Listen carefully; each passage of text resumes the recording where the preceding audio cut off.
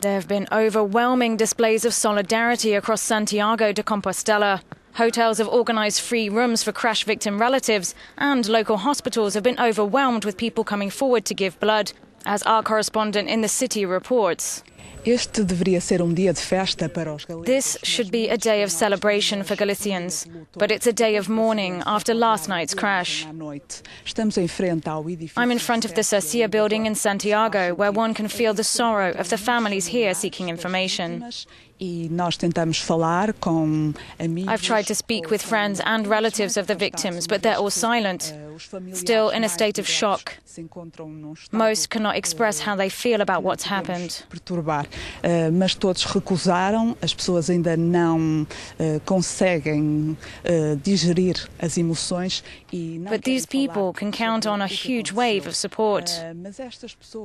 Last night, several Galicians went to the city hospital to give blood.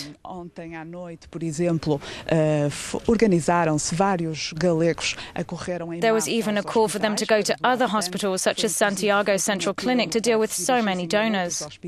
Uma vez que o de Santiago de Compostela já não conseguia dar resposta à quantidade de gente. Para além disso, hoje aqui.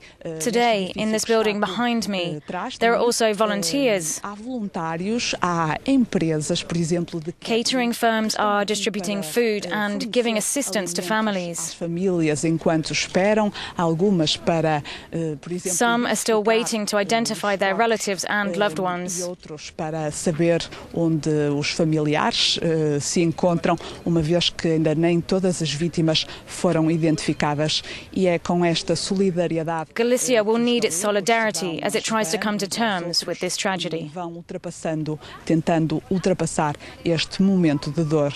Filipa Soares, a Euronews, em Santiago de Compostela, Espanha.